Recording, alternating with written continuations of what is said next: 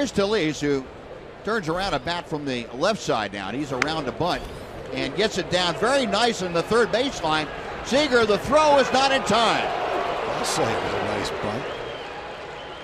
How about that for your first? Tomas Telis, first big league hit, a sacrifice bunt. Hit. Isn't that something?